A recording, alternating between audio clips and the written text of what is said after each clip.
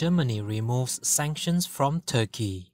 After Turkey recently lifted its 2-year state of emergency, the German government announced it would no longer renew the 1.5 billion euros limit on export guarantees. They also removed travel warnings from the government website. Turkey and the Netherlands have also recently restored diplomatic relations. Our hearts are warmed by your neighborly relations, Turkey, Germany, and the Netherlands. May you all enjoy a future filled with peace and happiness in heaven's blessings. Saudi Arabia and Eritrea joined to strengthen partnership. During a meeting in the Saudi Arabian city of Jeddah, Foreign Minister of Eritrea, His Excellency Osman Saleh Mohammed, and Foreign Minister of Saudi Arabia, His Excellency Adol Al-Jubeir, held talks on deepening bilateral ties, especially in the areas of trade and investment. The two ministers also discussed the harmonious progress between Eritrea and Ethiopia, as well as Eritrea and Somalia, and Foreign Minister Al-Jubeir pledged Saudi Arabia's support in the peaceful development. We joyfully celebrate your enhanced relations, Your Excellencies Adol Al-Jubeir and Osman Saleh Mohammed, Saudi Arabia and Eritrea. May your joint future endeavors create fruitful and rewarding developments for both of your cooperative nations.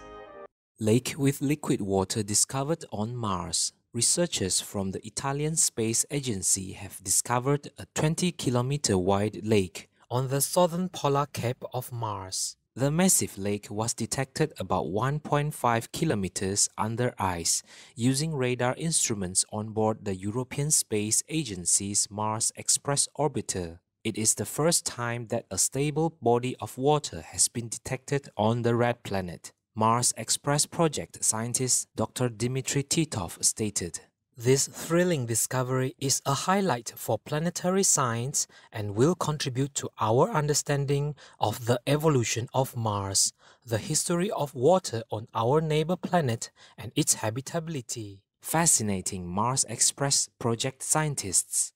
May we continue to learn about amazing Mars and happily prepare for the blessed time of visits and communication between us. Pakistan's new Prime Minister vows to plant 10 billion trees. Prime Minister of Pakistan, His Excellency Imran Khan, has promised to plant 10 billion trees within 5 years to restore ecological balance. The plan is an extension of the Billion Tree Tsunami Project initiated in Khyber Pakhtunkhwa province of northwestern Pakistan. Ali Takir Sheikh, founder and CEO of research group Leadership for Environment and Development Lead Pakistan, said, "We have one of the largest deltas in the world, but it is dying because of climate change. Irrespective of the number of trees planted, it is important for our country, which has so many other challenges, to have the lungs to support our environment." Green cheers for His Excellency Imran Khan and all those involved in the campaign to plant 10 billion trees. May this impressive environmental endeavor, along with the global adoption of the vegan lifestyle, safeguard our precious earth and her every inhabitant. Mexican state plans to ban plastic bags, straws, and styrofoam.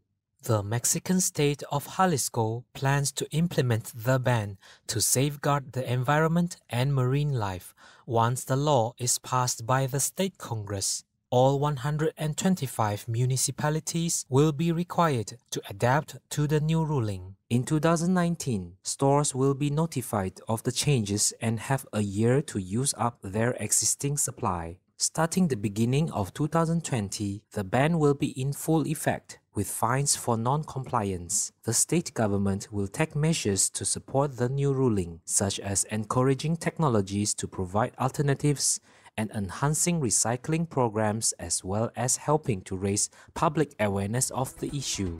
This is wonderful news, Jalisco. May you have great success in your eco-protective law, helping to create a sustainable planet. Welcome back to Noteworthy News.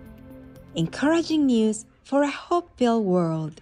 Vegan ice cream debuts in Kenya. Foods free from brand of non-dairy ice cream, which is also sugar-free, is now being sold in Food Plus, a prominent supermarket in Nairobi, the capital city of Kenya.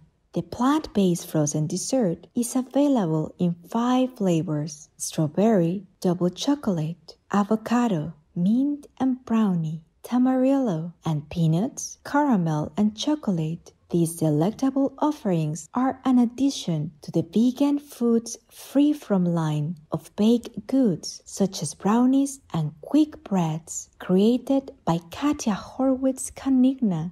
She has an active Facebook page on which she posts vegan recipes and tips. Congratulations on your new vegan ice creams, Katia Horwitz-Kanigna, and your ongoing plant-based food creations. We wish you all the best in demonstrating to the lovely people of Kenya how delicious and healthful vegan treats can be. Elephants help forests to flourish. Researchers predominantly from Thailand studied the pattern of fruit consumption, seed distribution, and germination of a member of the custard apple family called Platymetra macrocarpa.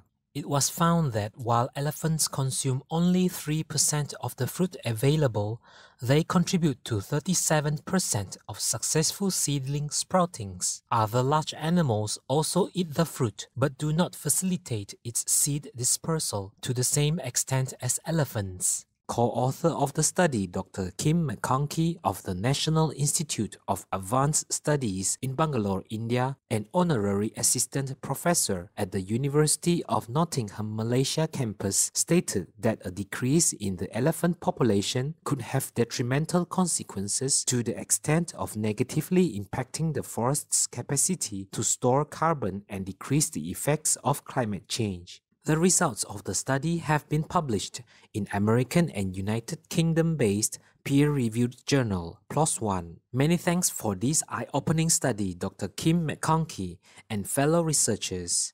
May our gentle giant elephant friends be protected evermore as they continue to bless our world in both known and yet to be discovered ways.